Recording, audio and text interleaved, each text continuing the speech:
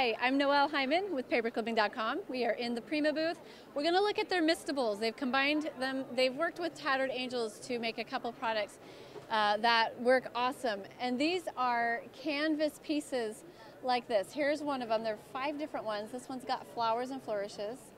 And if you come down here, we've got butterflies and flowers. This one right here, you could use it as an entire scrapbooking sheet. And it's got all these flourishes and leafy organic patterns on them.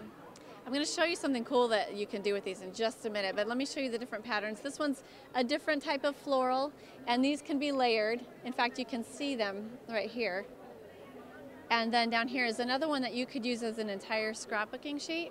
And then they've combined with Tattered Angels. You can use any kind of glimmer mist you want, but they like these Tattered Angels glimmer mists. And these colors, they've got packages where if you like the colors that Prima's picked out, you can use them. Here's an example right here where they've sprayed. They decided to use this one. Well, no, it's, I'm not sure which one it is, maybe that one. They used the entire sheet and they sprayed the mist, and the lines that you see in the canvas actually act as a sort of resist. They stay light, or they may even get a little bit lighter, and so you can see those patterns through the mist, and that's how they work. So you can cut them out, or you can use them as a scrapbooking page. They're really cool. Now we're also going to look at something else they've got over here. They've got masks, and you can use them on paper or canvas, but they've got all these different masks here, and they fit for a 12 by 12 design. So you could mist up and mask your entire 12 by 12 piece of paper with all these different patterns. Lots of different patterns to choose from. And then they've got some smaller sizes over here. These are 8 by 8, I think. And just down like this.